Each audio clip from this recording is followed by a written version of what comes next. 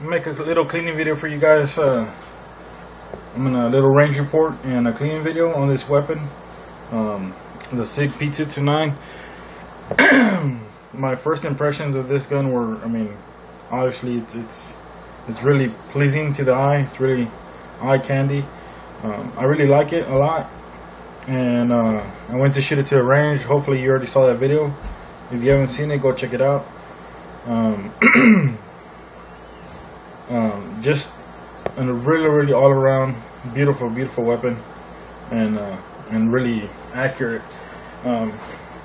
It's probably just me having more trigger time with these SIGs, but I keep getting better at the range shooting these.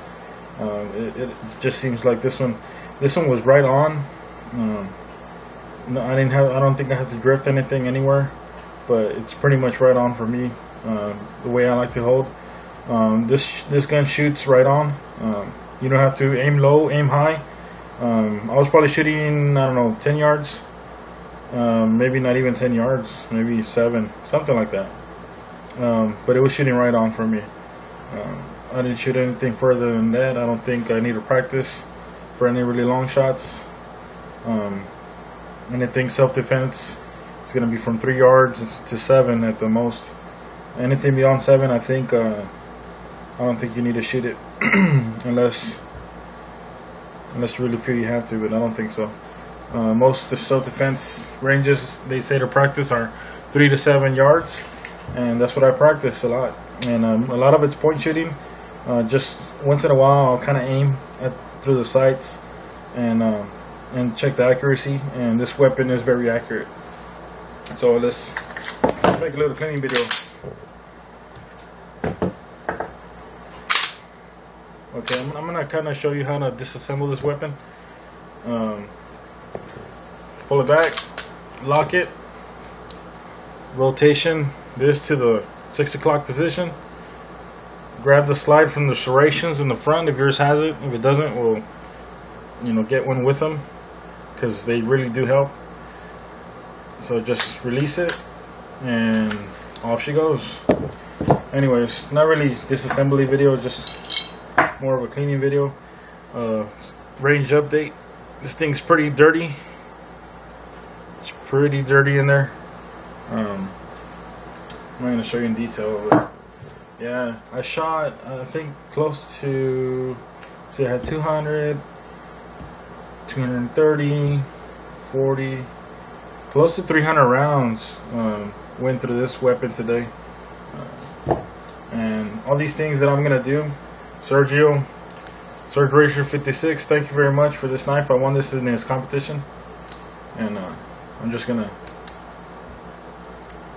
take this down a little more than you probably should. You don't have to take it down as far as I'm going to, but I like to get it really clean. So I'm gonna go ahead and take the grips off. This might be a long video, guys, or I might cut it short. You probably won't see everything, but just keep in mind, if you're in the market for 226, 229, I can vouch. They're awesome weapons. Really awesome. Wow, this one was already a little loose. It's a good thing I check it. These things from manufacturer, these are mass-produced guns. But I think SIG has somewhat of a quality on mass production. I really like that they teamed up with Magpul and they teamed up with Hogue to make them these grips. These grips are awesome. I really love them. Gives you a good purchase on the weapon.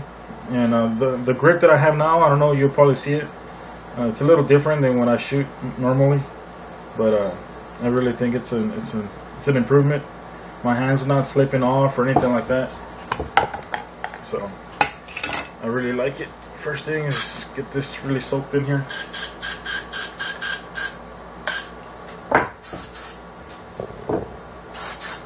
If you're gonna do cleaning videos, not videos. If you're gonna clean your gun and you want it to be real clean, don't skimp out, guys, on the amount of stuff you use. I know they say a little bit goes a long way, but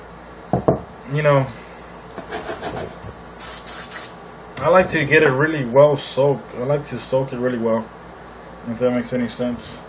And I like to soak everything. All these mechanical parts here, these probably still have a little bit of grease, of the factory grease. And I like to get everything wet. Everything. That's just me. A lot of people are different. I like to, if you spray it and you start seeing black stuff come out, it probably needed cleaning. And this stuff needs to be really clean.